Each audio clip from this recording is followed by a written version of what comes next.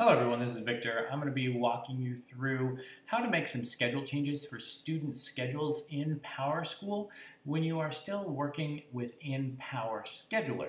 So what that means is you're wanting to make some student schedule changes before they go live if you're working, say, in the spring semester to prep for the next fall before you roll over those schedules. So the first thing you're going to want to do to follow along with this tutorial is go ahead and go to PowerSchool, and you want to make sure you navigate to the correct school. Again, remembering that PowerSchool only works in the school level. And then we're going to go to PowerScheduler. Once you're in PowerScheduler, what you're going to go ahead and do is select a student that you want to work with. So what I'm going to do is go ahead and select a random 6th grade student.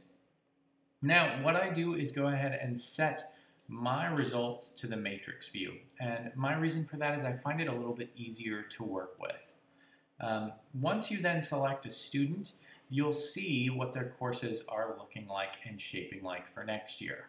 Now, we have a complicated system at my school, so it's a little bit more difficult to make those schedule changes and requests, but everything else should fall into place as you continue through. Now, what you're going to do if you notice gaps is you're going to click this Manually Schedule Student button.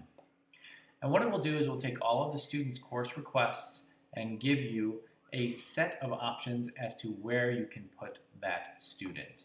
Now, if you are like me and have a bunch of sections that are not built into the schedule, you're going to see a lot of red as you get into this system. What you're going to also notice, though, is you have the ability to mark scheduled, core scheduled, primary, and total request satisfied areas on each student.